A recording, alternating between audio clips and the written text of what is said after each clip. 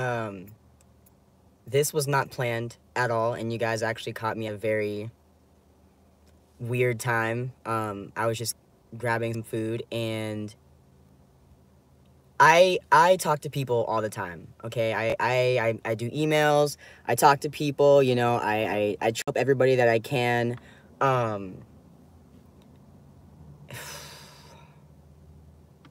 I talk to kids. I talk to parents. That's what I do. But while I was driving, like I'm gonna keep it real with you guys, like 100% real. While I was driving, out of nowhere, my heart was angry. Like out of nowhere, my heart was angry. And I know this isn't anger from the enemy because I have no reason to be mad. This is a righteous anger right now. And I want to tell you what I'm talking about. Like, I'm upset. I'm upset. And it's not me. Like, it's not even me that's upset. I am not here so that... And I'm talking to the parents right now. This is about the parents. I am not here so that you can use me to change your child. I am not here because...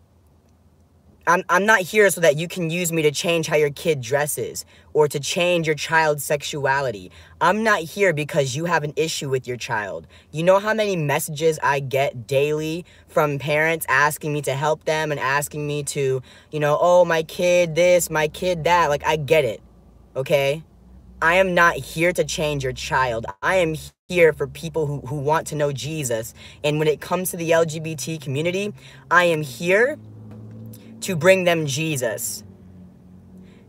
While I was driving, my heart was angry. My heart was full of anger.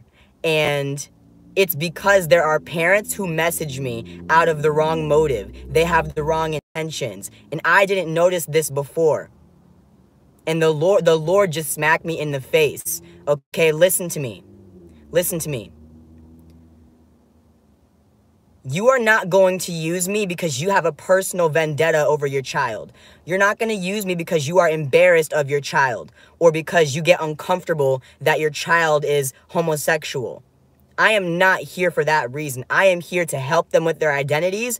I am here to tell them about what God has done for me. I am here to tell them to repent and to bring them to Jesus. You know how many people, oh, if my kid was straight, I would love them more. If my daughter dressed like a girl, I'd love her better. If my son dressed like a boy, I wouldn't be so angry with him. What if Jesus said that about you? What if Jesus said, if you weren't drunk, I'd love you better. If you weren't a sinner, I would love you more. But for some reason, parents want to message me because they're embarrassed of their kids. They want to message me because they keep arguing with their kids and they think that it's going to help them. It doesn't matter what your child's sexuality is. If you guys are fighting, if you guys have issues, it's not because they're gay or lesbian. That's the work of the enemy causing division in the household. And it makes me upset because I've personally been through this. Okay? I am not here so that I can change your child's sexuality. And you are not going to use me because you have a personal conviction or because you are embarrassed of your kids. That is not what I'm here for. I'm not going to do a one-on-one Zoom call with you because you have a problem with your child. I'm not going to book a one-on-one Zoom call with you because you would love your child better if they were just straight. That is not what I'm here for. I am here because I have been through this and God wants to use me to help your children. But if you think for a moment that I'm going to book a one-on-one Zoom call with you because your child's a homosexual and you just can't stand it, you're wrong. That is different. If you are angry at your child because of their sexuality, if you are embarrassed of your kids for whatever reason, that is a heart issue on you. There's a problem on your end, not on your child's end. Your child clearly needs deliverance and they need Jesus, but you need to repent.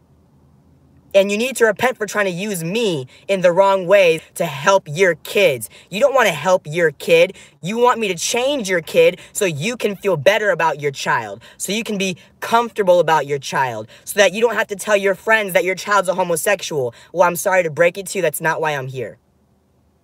And while I was driving, the Lord just smacked me in the face with that. Like, my heart was angry for no reason. Like, I was just driving home from getting food, and out of nowhere, I'm on the highway. My heart just gets like crushed with anger and sadness, like sorrow. And I had no reason to be. I know it's from the Lord. Sitting here crying in a parking lot because there are people out there who are like that.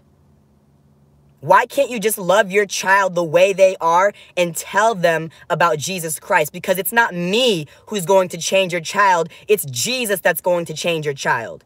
My testimony might be a part of that, but I will not book a Zoom call with you because you're embarrassed of your kid. If you want your kid to change, you need to tell them about Jesus. That is your job. That's your, like, what are you doing?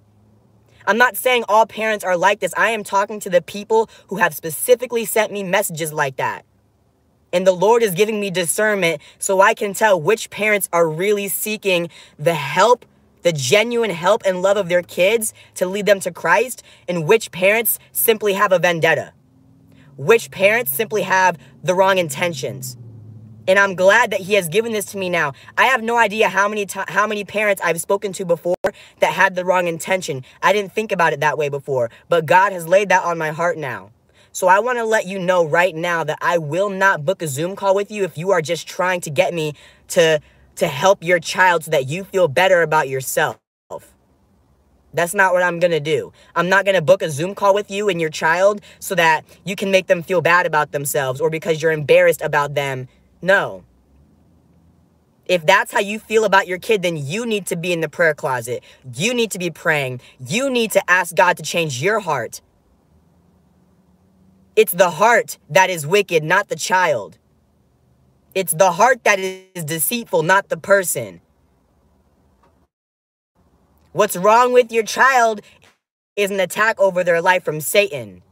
It is not your child that's the problem. If you have a problem with your child, then you have a problem with yourself. And the reason why you can't love your child is because you don't love you and you don't love the Lord. The two most important commandments, love God and love people. But that only applies when the person's a grown-up. You can't love your child as they are and lead them back to Christ. You want to use me? No, I'm not about it. I'm not about it. And enough is enough. I, I will not do that. I will not play a part in destroying your child. It's happened to me. I know what that feels like, and I'm not going to do that to somebody else. Okay? Now, I say this because I love you, and I say this because I was convicted about it, and I say this because God clearly put it on my heart as I was driving. So, I hear this. If this message is for you, you need to repent.